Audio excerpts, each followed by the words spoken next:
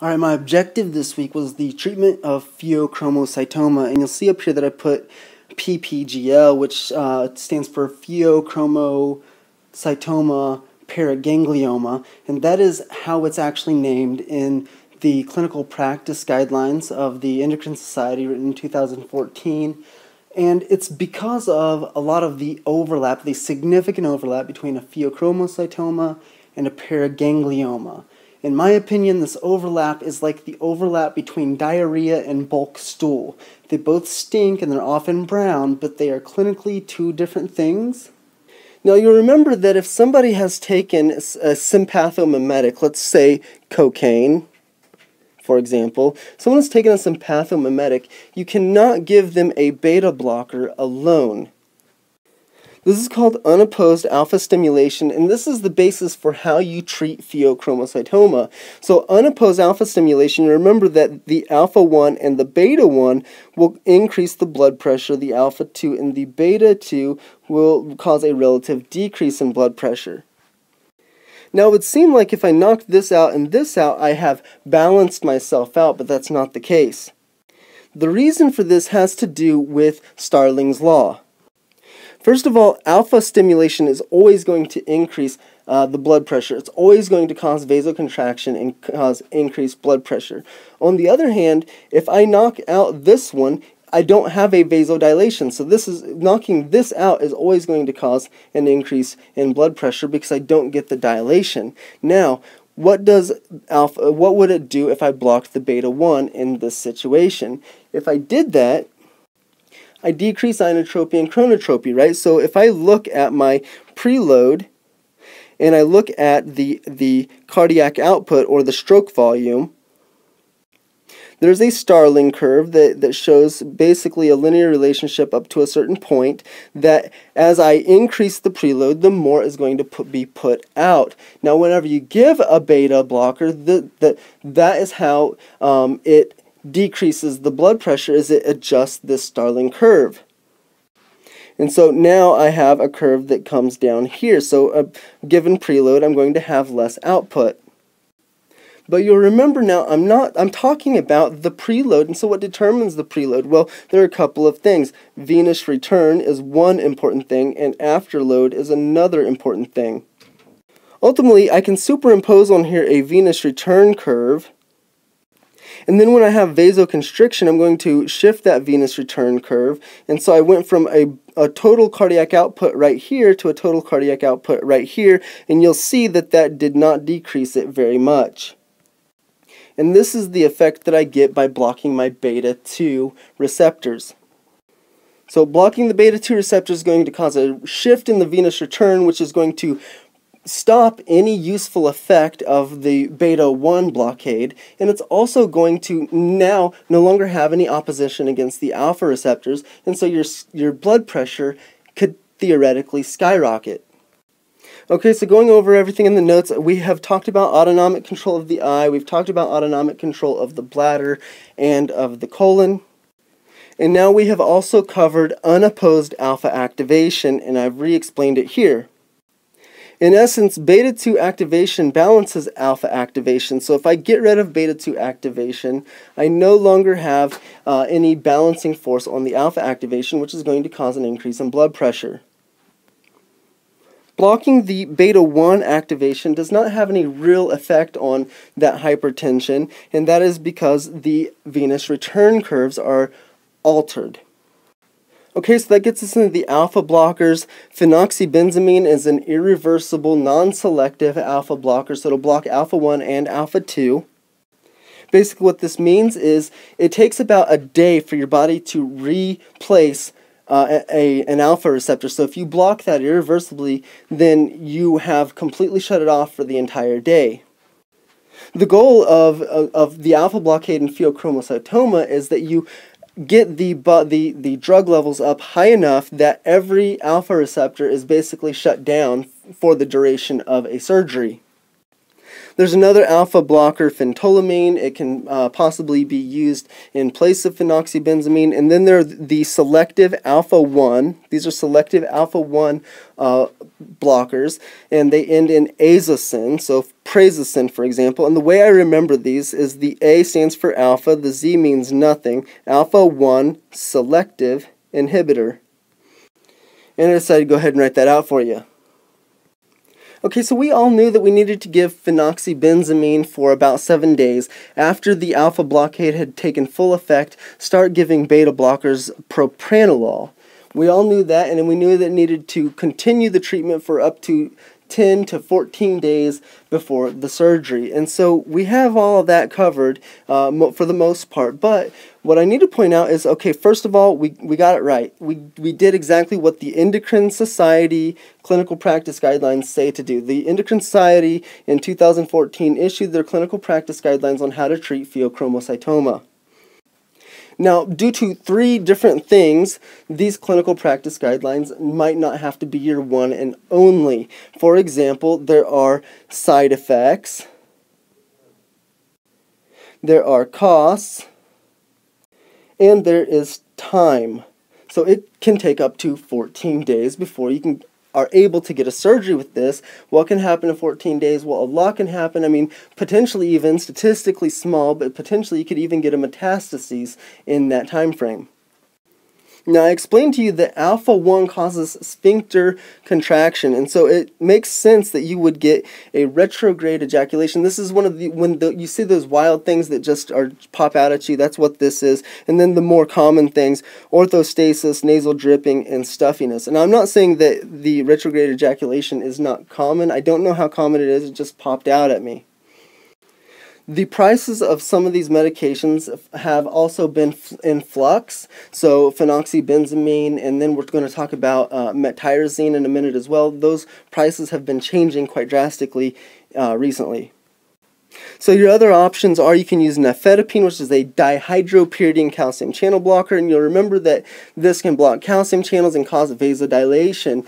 It is not a And so the non-dihydropyridines will also have a cardiac impact, but the recommendations don't say to use those, verapamil and diltiazem. It says to use the nifedipine dihydropyridine calcium channel blocker. So whenever you're using this as monotherapy, you can still have cardiac increased contractility, inotropy, chronotropy, which actually may be helpful if you have a cardiomyopathy like we did in our case. So the catecholamines have caused the dilated cardiomyopathy, and so you can keep your cardiac output up in situations where you wouldn't be able to if you were using a beta blocker.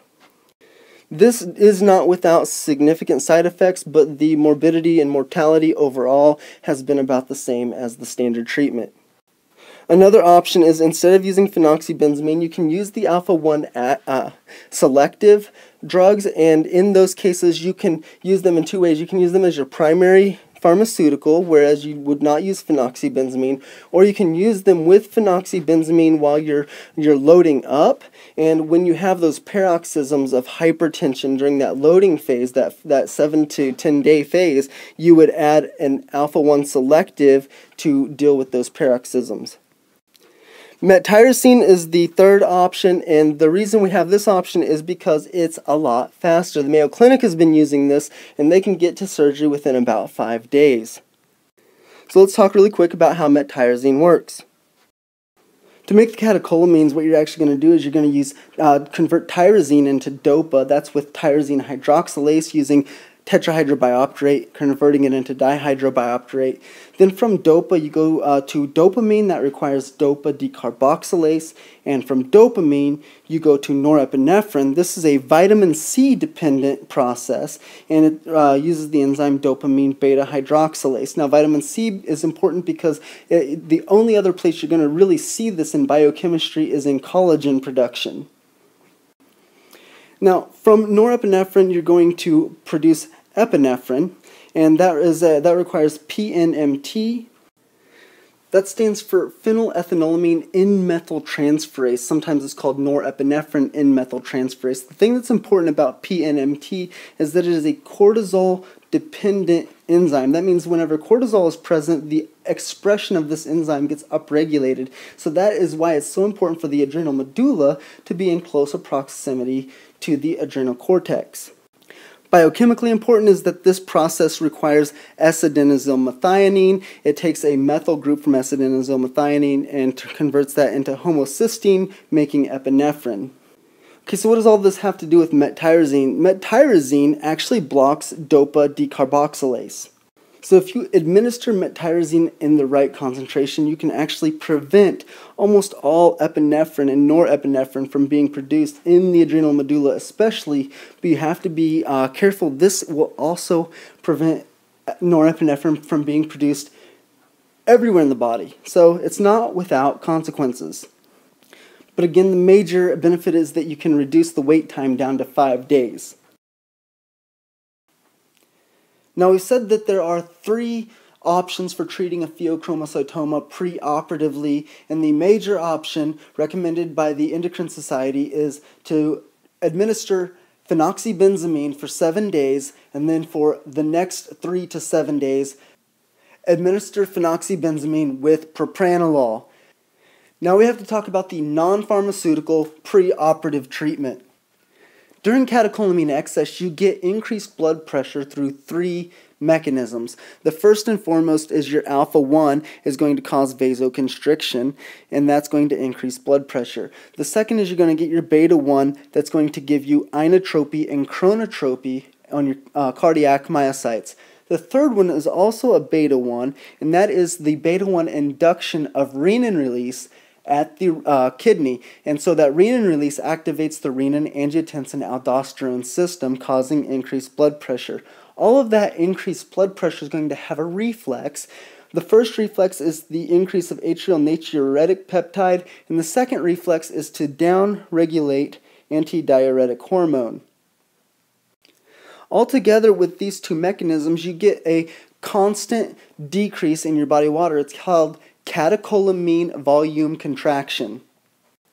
So as soon as you start giving the alpha inhibitors, you want to also start a high salt, high water diet. You want to get as much volume repletion, restore all the lost volume before the day of surgery, because the second you take that tumor out and there is no longer a secretion of catecholamines in the bloodstream, the blood pressure is going to plummet, and if you don't have the volume restored, you will not be able to restore it rapidly enough with bolus infusion.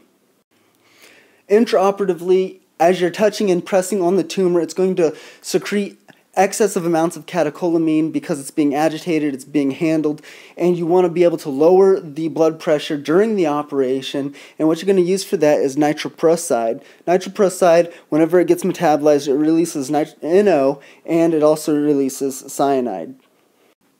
The NO primarily is what it's useful for, to cause vasodilation. I've written here post-operative management. Now let me explain what I mean by that.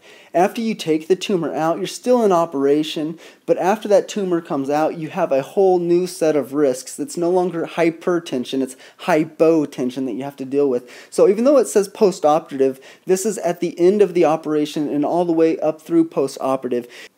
And what you do is you replace volume as fast as you can to treat the hypotension. The other thing that the textbooks and everything say that you can use is vasopressin, which is also called antidiuretic hormone. But you give vasopressin, it's going to cause vasoconstriction. Now the next part of this has to understand exactly what you're going to do in the operation. What are you going to take out? If you are doing a unilateral removal, then you're going to take one adrenal gland. You're going to take the whole thing. You don't take the adrenal medulla, you take the entire adrenal gland. In the case where you have bilateral pheochromocytoma, you're going to take both adrenal glands completely. That's going to lose the adrenal cortex's ability to produce cortisol and aldosterone. Even in unilateral removal, you're going to have a loss of total glucocorticoids and mineralocorticoids, and so you need to evaluate, does there need to be a replacement in these steroids? And so you go from there, and that's why I've written here that you can replace corticosteroids and mineralocorticoids. Malignancy and metastases. Okay, so if you can't remove all of it, the primary goal in treatment is to remove the entire tumor surgically. When that's not completely possible, dacarbazine, cyclophosphamide, and vincristine, these are the traditional regimen of chemotherapy. Your other option for chemotherapy is sunitinib, thalidomide, and temozolomide.